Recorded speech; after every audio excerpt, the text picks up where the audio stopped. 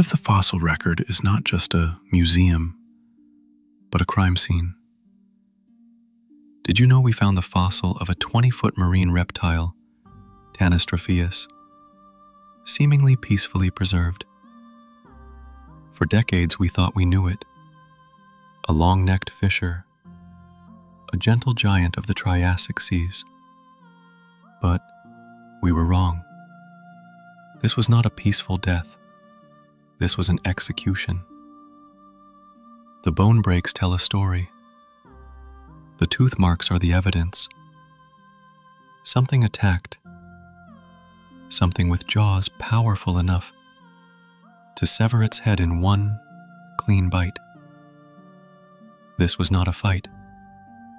This was a display of power, a message, which means the true king of these waters is still missing. So the next time you look at a fossil, don't just see the victim. Look for the shadow, the monster we haven't found yet. What else is buried, waiting to be found?